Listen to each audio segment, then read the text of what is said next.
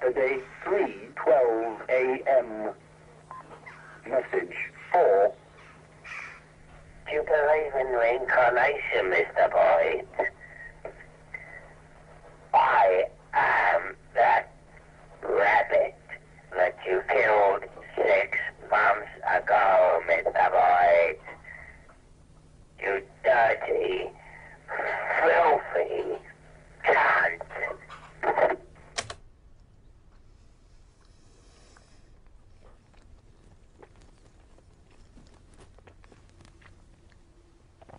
Well, we have been listening to recordings of the answer phone from some people who I don't know what to say about them. They seem to be upset by my eating roadkill.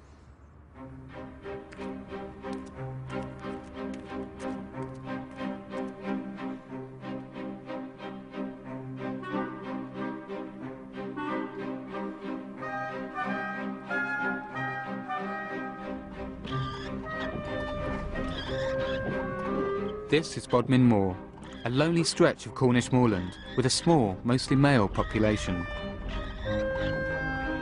I decided to spend 4 weeks here to find out about life on the moor, and in particular, what kind of effect such isolation has on the men who live here. The first person I met was a man who's become notorious for his eccentric diet. Arthur is a retired civil servant from Watford who moved here several years ago with his wife. The trouble is I've now got badger on my hands and it's going all over my white steering wheel. Will she smell the difference? Let's hope not. Does she like eating badger? No, she's a vegetarian.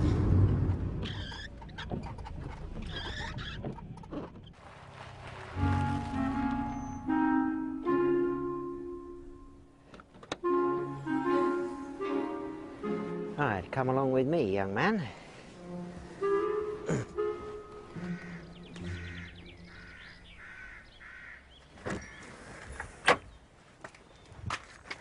A little bit of a squeeze through here. This is my freezer, all full of badger and lovely things. Pheasant, A30. A30 is a good road for stuff. Here's badger legs, hedgehog, ox, squirrel, dog. Here's a rabbit. This is an otter. That's a barn owl. Very nutritious. I've got stuff in here which has been here for quite a while. Oh, there's some rather green badger. Look at that. That's 30-day-old badger, and it has begun to go a little bit. The fat has got a tinge of green to it, but that'll taste very nice. A nice cock pheasant. Cat likes playing with them. No, don't walk away. Have you eaten cat? Don't walk away. I have eaten cats, yes. Quite a few. But not for many years now. A little bit of face brushing, eh?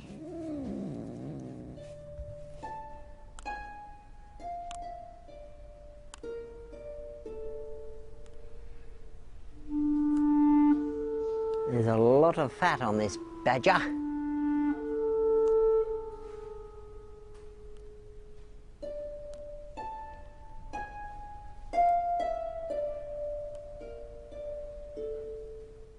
If you can afford to eat meat from the supermarket, well, you're welcome to do it. But I would suggest that you are buying there a lot that you are not sure about, rather than something like this, which is natural. It hasn't been interfered with by humans.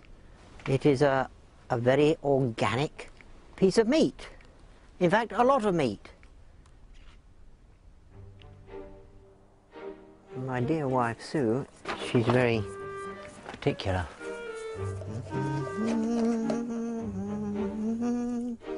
If I'd been making a smell of badger and she's been in a mood about it, She'll go up to her bedroom to have her dinner. All right, dear, okay. And I'll eat mine in front of the television.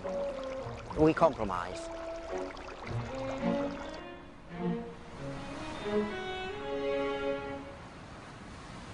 Arthur and his wife had been plagued by nuisance calls for over 9 months. The caller often pretended to be the ghost of an animal Arthur had eaten. Message 5. Have you noticed that your gutter has started leaking? Soon your taps will start dripping. You'll have to call a plumber. Next thing you know, your car will get a puncture. Yeah, you, Mr. Boyt. That's me, Mr. Boyt. I'm getting you back, bit by bit. Getting you back for killing me. So you don't think it's anyone you know? No, it's no one I know. No. These come from people who are stimulated by the bizarre nature of what I'm doing and feel that they've got to get themselves in touch with it in an equally bizarre sort of way. It doesn't worry me, but it does worry my wife.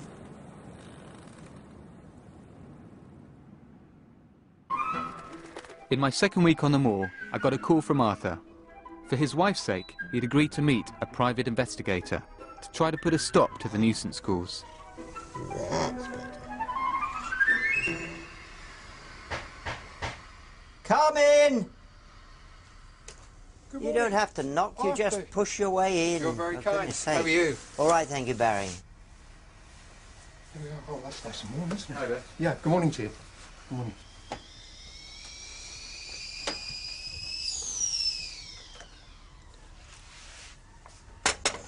Oh, we've got another message. I think we'll listen to this. 4 old and 1. We'll have to play it first anyway.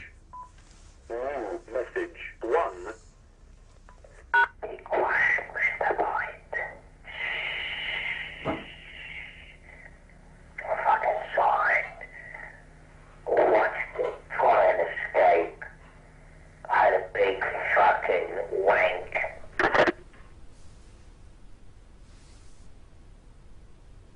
It doesn't worry me in No. the least, but it does worry my wife. Of course I'm going to yeah. I'm afraid I view it as Have you thought about humour. changing your phone number? But I don't want to change you don't my want to change phone it, no? number. That's fair enough. You shouldn't have to. I have quite too agree. many people who know know it. my number. Yeah, that's right. That's the thing. Yeah.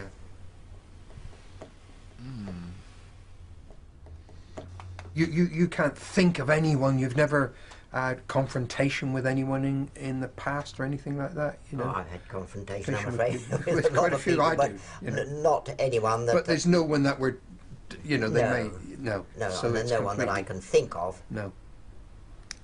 I spoke to the police. Yeah. Um, Have they listened to the tapes? no. Right.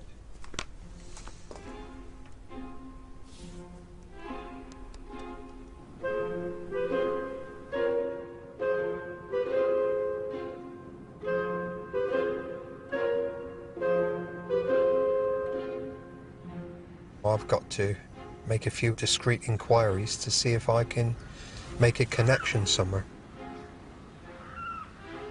You never know, the person who's making the phone calls may live locally.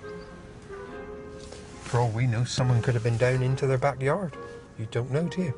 Things can happen down here. I mean, say, bodies can disappear on Bodmin Moor anytime. Body could be disposed over there and you would never know. You don't want to say too much because his wife would want him to move. You could really frighten her and say, you're so isolated down there.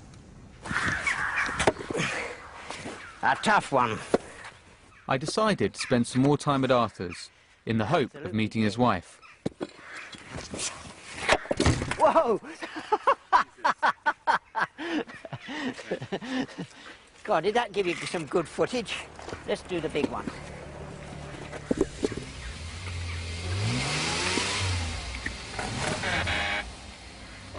Is that your wife, Arthur? That is. The good lady has arrived. It's gone into hiding. Right. I got the impression that Arthur's wife wouldn't come out of hiding while I was around. So what isn't she like appearing on this film, do you think? I don't know. You're asking me personal questions about the one I love. She has exercised her human right not to be televised and gawped at by the television-watching masses. I say, I'm getting this nice and clean. With a bit of luck, we'll get rid of this smell of badger. Pansy! Pansy, Pansy!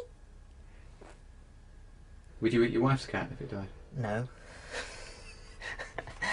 I'm in trouble enough without eating her cat. In fact, we had one died, and it is buried out there. I haven't even dug it up to get its bones. But its bones are interesting because it only had 3 legs. Do you think you're difficult to live with? At times, possibly. No. Not me.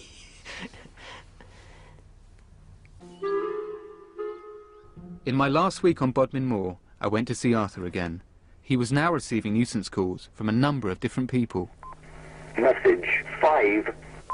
You're a shit. All over as well as in the area, Mr. Boyt. But...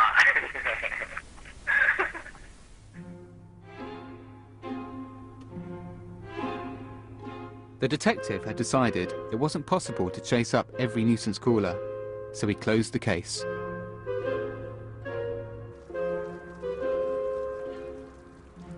You can't stop people thinking what they want to about what other people's lifestyle is and what they do. You know, we've made inquiries, and clearly there is a majority of people who dislike his lifestyle of roadkill. Message 6.